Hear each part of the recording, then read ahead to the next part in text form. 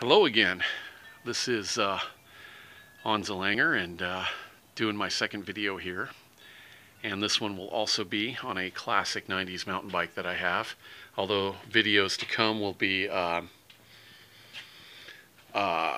more about other things like backpacking, hiking, survival, things like that.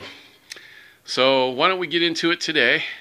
I'm starting on doing videos on my bikes first because trying to get experience in doing these videos, and so feedback's important. Speaking of feedback, got lots of feedback about clamping the frame, so I have not done that here. I've done the seat post. Advice taken, thank you. And the second one, I know this is a classic 90s page, but I ride my bikes, and sometimes using original parts is not always feasible, so it is what it is. I hope you can appreciate that I'm still riding these things instead of just making them, parking them and making them display pieces. So why don't we get started? So this is, I believe, a 95, maybe a 96 GT Karakoram.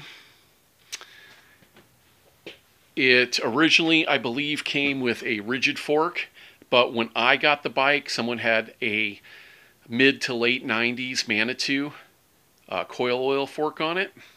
I have upgraded that to a 2017 RockShox Recon TK Silver 30 Solo Air fork.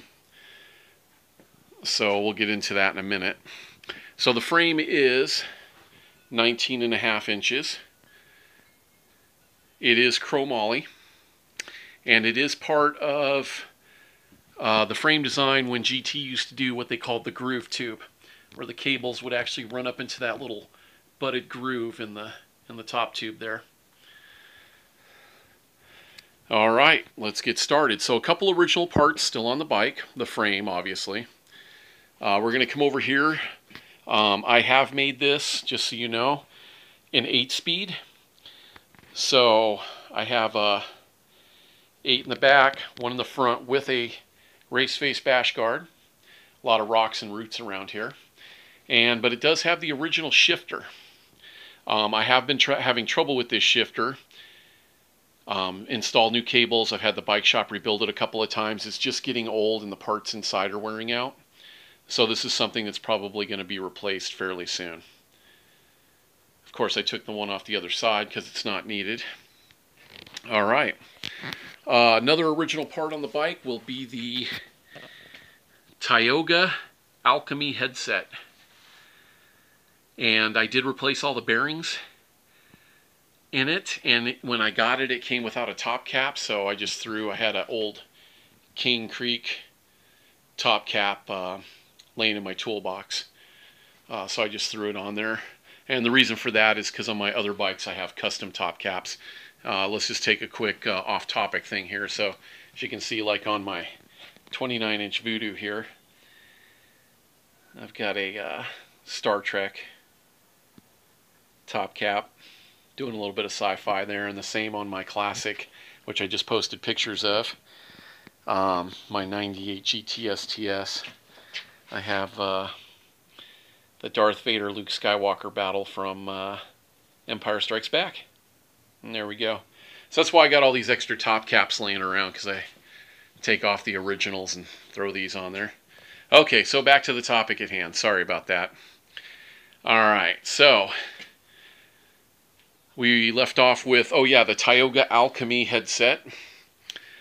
The profile design stem is new, as are the, you can't see the brand name because it's black on black, but they're ordered from like Nash Bar, the bike place. They're just their stock in-house riser bars. Give me a little extra width there. I've gone with my favorite and most comfortable grips ever, the Race Face Good and Evils. Love those things.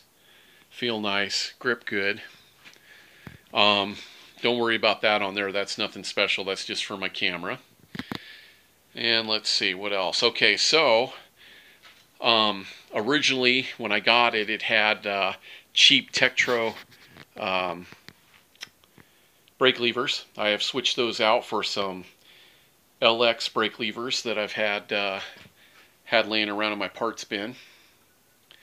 But then I went ahead and I bought new old stock XTV brakes. I decided not to switch this to disc. The reason being was mostly cost, and then having to get the right adapters and all that kind of stuff. It was just easier to get myself a real high-end set of V-brakes. And, you know, I've had this out in the mud, as you can tell from the tires. And the V-brakes work fine. I've got no complaints or issues there. I don't race anymore, so I don't need the high performance of disc brakes on every bike that I have. So that was the reasoning behind that. And they look sharp too. I like the black, the flat black, and I like how they're styled and designed there. So those are the brakes. Let's get back down to the shock. So like I said, I believe this bike originally came with a rigid fork, but whoever owned it replaced it with a Manitou. I can't remember which model, but it was a coil oil fork, and it was just spongy as all get up. So I went ahead and bought a 2017 RockShox TK30 silver air fork. It's one of the solo airs, not the dual air like the Reba SL on my 29er. Looks great. Had it out on a couple muddy rides. All I did was give it a good wipe down, and it looks brand new. So, all right. There we go. So for the drivetrain, as I said, I went down to one cog in the front. I wanted to make it just a simple bike to ride. I used a set of XT cranks and put a race face bash guard on there. A lot of roots and stuff where I'm at. Didn't want to, you know, bang up and twist a lot. Went with the Time XC. Funny story about these 6 cross-country pedals. So originally what I was going to do to keep a little bit of originality, this is funny, is I went on eBay and found a pair from the 90s of the Time Carbon World Championship pedals. And generally you can pick those up for, you know, like 80 to 100 bucks in like new condition. Well, you had these newbies on eBay, and they were getting overly excited. The guy that won the bid paid over $200. And I found them at other places for about $100, but while I was looking, I came across these brand new clearance sale, got them for less than 60 bucks for the pair. So I just said, you know what, I'm just going to jump on that. So that's the story behind the pedals. Anyway, the chain is, I can't remember, it's a mid-level chain. It's not the high end, but it's not the low garbage end either. But I can't remember the brand name of that I bought. And then we moved to the rear derailleur, another item I had in my parts bin laying around, an XT rear derailleur. So I got that on there. And that pretty much takes care of the drivetrain. Now, it is a Core seat post. I don't know how original or the age of it, but I know you guys remember Core. They were big in the 90s, K-O-R-E. You can't see the logo because I got it clamped right now. And to keep some of the originality, I've got one of the Wilderness Trail Bikes SST seats. Now, back in the day, this was my favorite saddle. I love the embroidered logo on the top of the seat. That was fucking awesome. Oh, sorry, excuse my language. Hope didn't offend nobody. I'm just saying it was awesome. And so I actually found this one on eBay at a pretty good price, and had to have it sent to me. Awesome, awesome. Okay, moving on. So as you can see, the tires, I've gone with the 2.1 Wilderness Trail Bike Velociraptors on the front and rear. And for wheels, the wheels that came with it were just, they were Mavic wheels, but they were just destroyed. So before anybody comments anything on this, the only reason why I bought these wheels is because they were on a 70% off clearance sale, and it was a really good deal. And I got a buddy that rides these, and other than these cool looking decals on the side wearing off of his. The wheels are strong and true and hold up to everything he throws at them. So I went ahead and got these. There we go. And they are the Zero Lights limited edition. I don't know what makes them limited. They were in the clearance bin on the bike website. So, but I gotta say, I mean, these are some thick, beefy looking spokes. They've held up well. I have had no issues with them getting out of true. And I've jumped off of picnic tables with this bike. So, you know, yeah, they're holding up really well. So yeah, the wheels are new.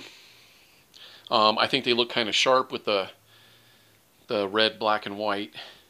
Kind of go with the frame a little bit. So, you know, gives it a little bit of look. This decal was on the bike. If anybody can tell me what that is, I was thinking it has something to do with a Red Hot Chili Peppers album or something. I don't know. But that was on the bike. I didn't bother taking it off. All right, let's move around to the front here. So I've also got Wilderness Trail bike skewers on the front and rear. And, oh, the hubs. Well, the hubs, I haven't heard much about them, but they're the stock hubs that come with these wheels. I haven't had any issues with them yet, and I've been through some wet, muddy stuff. I live in the Pacific Northwest, so it's always, even on days when it's been sunny and 70 for like a week, you can find places in the woods that are sheltered from the sun that it's still thick, goopy pudding like mud. And haven't had any issues with dirt getting in the hubs at all or causing me any problems. All right, so that's it. 95, maybe 96 Karakoram. I don't know if there's an expert out there on GT frames. Maybe you can tell me what year. There we go. And thanks for watching my second video. Again, feedback's important. As I told you at the beginning of the video, I listened to the feedback and made corrections accordingly, like not clamping the frame and addressing, you know, the purists out there that would never put anything but original parts on, by saying that, yes, I ride my bikes, and so sometimes using original parts just isn't feasible. So, this is my second video. I did promise videos on other things, but right now I'm just trying to practice, so going to do videos on my bikes. Still have a few here in the garage. I got some in storage. There's the Cannondale we recently did a video on. The Voodoo 29er is not a classic bike, but man, is it fun. But some of you may have seen the pictures I posted of the GT STS, the 98, and all the fun I'm having on her. Get a video down on her soon, and then eventually we'll break into the storage unit and pull out some of the classic bikes that are still all original. One of which, in case any of you are Schwinn person, I actually have, in mint condition, never ridden, a 1994 Impact Team Pro edition mountain bike. And the story on that was, this guy's father bought it. I think it was 94. It might have been earlier than that. It might have been a 92. But the guy's father bought the bike brand new from the bike store, rode it once around his driveway, fell and broke his hip, and then it sat in the garage until I bought it. No one's ever ridden it since. All the parts are original. Everything that's on the bike came from the bike shop with it back in the 90s. So I'll be doing a video on that too, for anyone who's interested there. Might be a while though. And like I said, look forward to other videos. I'm going to be taking some backpacking trips. Obviously, it's not the season for snowshoeing, but going to be doing some other outdoor adventure stuff. I do teach primitive survival skills for wilderness companies, so I might do a few work videos related to that you guys might be able to look forward to. So that's my video for today. Thank you for watching, and I hope you all enjoy it.